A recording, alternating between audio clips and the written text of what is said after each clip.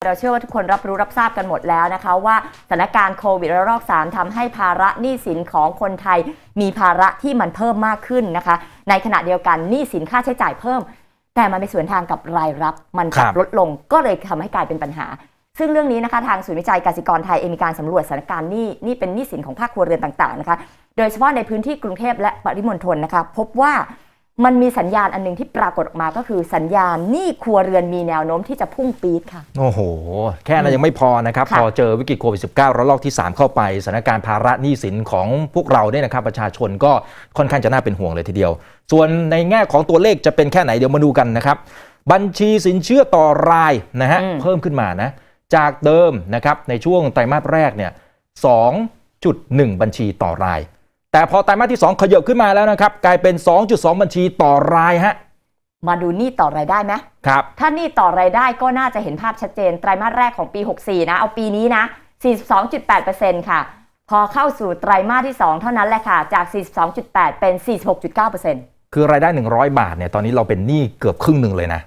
46.9 บาทอ่ะถูกต้องก็คือต้องจ่ายหนี้ก่อนอ่ะแล้วที่เหลือจะพอกินไหมเพราะว่ารายได้ที่มันได้เข้ามามันไม่ได้ 100% เหมือนเดิมครับแต่กลุ่มที่น่าเป็นห่วงคือบรรทัดสุดท้ายนี่แหละรายได้ที่ไม่ปกตินะครับก็อาจจะถูกพักงานไปนะครับหรือว่าบางคนเนี่ยโดนลด OT อันนี้ก็น่าเห็นใจมากๆนะครับหรือว่าบางคนก็อาจจะไม่ได้เขาเรียกอะไรถูก leave without pay นะฮะคือพักงานแล้วไม่ได้ตังค์นะฮะแต่ว่าสถานะทางกฎหมายโอเคยังถูกการจ้างงานอะไรว่ากันไปนะครับแต่ว่ารายได้มันหายไปสัดส่วนตรงนี้ครับไตรมาสแรก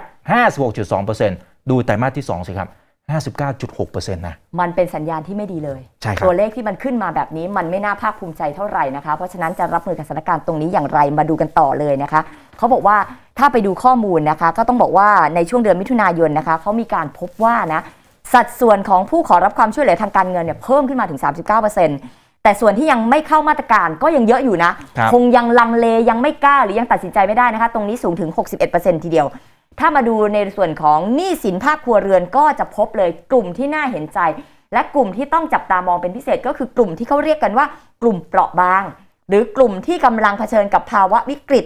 โดยเฉพาะเป็นภาวะวิกฤตทางการเงินที่เพิ่มขึ้นมากว่าเท่าตัวทีเดียวไปดูนะคะแต่ละไตรมาสเป็นอย่างไรนะคะเขาบอกว่าช่วงไตรมาสแรกอยู่ที่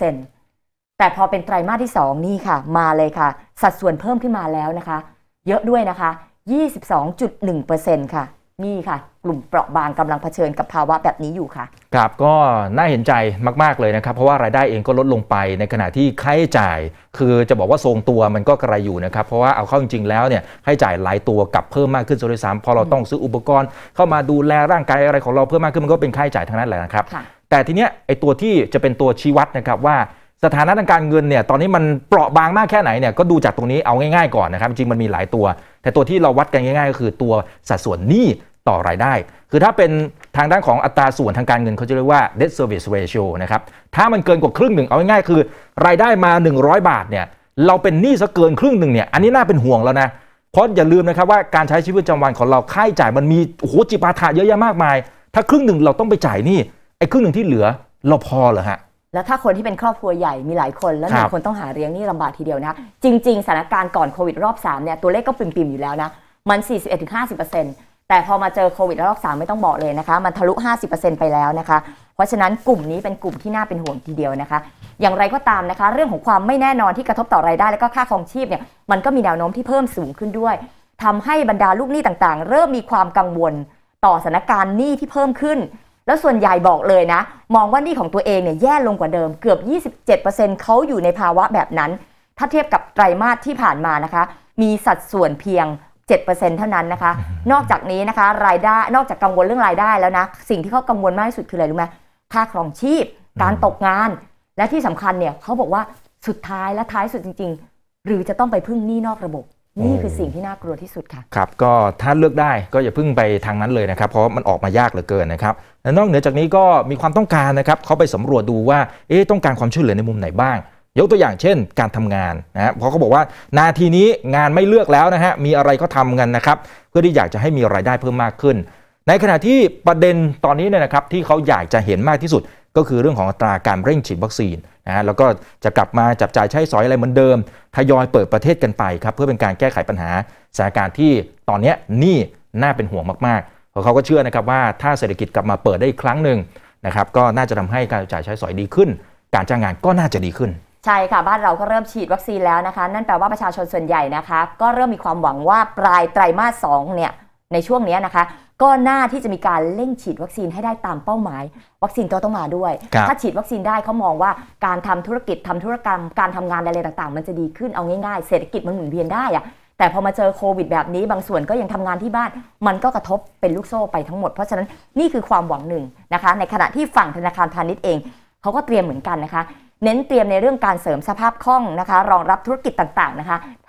แทนการที่จะเข้าไปแก้ปัญหานี้ต่างๆด้วยนะคะถ้าเกิดว่าวัคซีนมันมีการชะลอหรือฉีดไม่ได้ตามเป้าอันนี้แหละเป็นโจทย์ยากที่เข้ามาแล้วมันอาจจะทำให้สมการทุกอย่างมันเปลี่ยนไปด้วยครับแล้วก็สิ่งที่เราต้องเฝ้าติดตามก็คือเรื่องของหนี้เสียนะครับที่เป็นสิ่งที่น่าเป็นห่วงมาตั้งแต่ในช่วงปลายปีที่ผ่านมาแต่พอมีมาตรการภาครัฐอะไรออกมาหรือว่ามาตรการแบงก์ชาติออกมามันช่วยบรรเทาได้แต่ตอนนี้เป็นอย่างไรมาดูกันหน่อยนะครับสำหรับตัวแนวโน้มหนี้เสียนะฮะในช่วงปี2563ที่ผ่านมาตัวเลขอยู่ที่ 3.12%พอปีนี้ครับมีโอกาสที่ขยับขึ้นมาตั้งแต่ 3.2 จนถึง 3.5% อันนี้เป็นตัวเลขคาดการณ์จากศูนย์วิจัยกสิกรไทยนะครับใช่ค่ะดูตัวเลขอันไว้เยอะๆนะคะดูไว้นะคะแล้วดูซิว่าจะทำอย่างไรช่วยลดลงมาหน่อยอย่าให้ไปถึงแตะจุดนั้นนะคะอย่างไรก็ตามนะคะถ้ามองภาวะณปัจจุบันนะคะตั้งแต่เกิดสถานการณ์โควิด -19 เนี่ยหน่วยงานภาครัฐเองก็มีสารพัดมาตรการออกมาตรงนี้มันเป็นข้อดีนะเพราะว่าแล้วภาวะที่กลุ่มลูกหนี้แล้วก็บรรดาสถาบันการเงินต่างๆณปัจจุบันที่ยังอยู่ได้เนี่ยมันได้รับอานิสงส์นะคะจากมาตรการของภาครัฐสารพัดมาตรการโดยเฉพาะเรื่องการผ่อนคลายในการจัดชั้นหนี้ของแบงก์ชาติหรือธนาคารแห่งประเทศไทยด้วยนะคะแต่ประเด็นที่ยังต้องติดตามก็คือหลังจากนี้อีก 1-3 ปีข้างหน้าเนี่ยแม้ว่าเราคาดหมายได้นะคะว่าโควิดคลี่คลายแล้วสถานการณ์เศรษฐกิจจะดีขึ้นนะคะแต่กลุ่มที่ต้องติดตามบอกเลย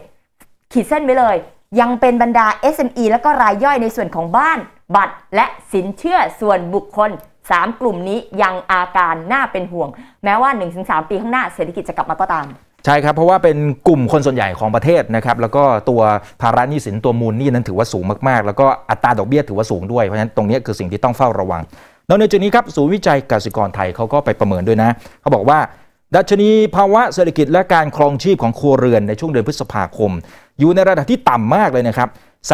37.3 ซึ่งถึงแม้ว่าตัวเลขตัวนี้จริงๆก็ถือว่าดีขึ้นนะถ้าเปรียบเทียบกับช่วงเมษายนนะครับแต่ก็เล็กน้อยนะฮะพอเมษาอยู่ที่37อันนี้ก็ขยับขึ้นมา 37.3 โดยถ้าว่าไปดูเนี่ยนะครับก็จะเป็นมุมมองของทางฝั่งของรายได้แล้วก็การมีงานทำที่น่าจะดีขึ้นแหละนะครับแต่ปกติตัวที่เขาจะขีดเส้นเอาไว้เลยคือถ้าอยู่เหนือ50ถึงจะดีนะถ้าต่ำกว่า50มันยังไม่สวยนะครับเพราะฉะนั้นการที่ตัวเลขออกมา 37.3 ก็สะท้อนเห็นว่าภาคครัวเรือนเองเนี่ยยังคงมีความวิตกกังวลอยู่เหมือนกันกับการดำรงชีวิตอยู่ครับใช่ค่ะแต่ถ้าไปพิจารณาองค์ประกอบอื่นๆนะคะจะพบว่าในส่วนของภาคครัวเรือนต่างๆเขามีความกังวลณปัจจุบันนะคะอีกหนึ่งปัจจัยที่เขากังวลก็คือเรื่องของระดับเงินออมของครัวเรือนพอมีการไปสำรวจมีการไปสอบถามนะคะการออมเงินในช่วงเดือนพฤษภาคมที่ผ่านมาว่ามีการเปลี่ยนแปลงไปอย่างไรนะคะก็ปรากฏว่าถ้าเทียบกับเดือนก่อนหน้าแล้วพบดังนี้เลยนะครัวเรือนส่วนใหญ่นะออมเงินลดลงจากเดือนก่อนถึง 54.9%แต่ถ้าดูจากตัวเลขแล้วมันก็ปรับเพิ่มขึ้นจากก่อนเกิดระลอก3หรือมีนาคมที่ระบุว่ามีการออมลดลง 43.9%เอามาที่ไหนมาออมในสถานการณ์แบบนี้นะใช่สิโหหนักขึ้นนะผมว่านะมันอาจจะเป็นบางกลุ่มเท่านั้นแหละที่ยังออมไหวแต่ส่วนใหญ่น่าจะออมไม่ไหวแค่เอาพูดตรงเอาของเก่ามาดำรงชีพในแต่ละวันนะยังเหนื่อยเลยอ่ะขายทองอย่างเงี้ยครับทีนี้มาดูกันนะครับมันมีผลสำรวจเพิ่มเติมด้วยนะว่าระดับของเงินออมในปัจจุบันที่บอกว่าจะมีตังค์เหลืออีกสักเท่าไหร่นี่นะครับมันโอ้โหเห็นแล้วก็น่าหดหู่เหมือนกันนะครับ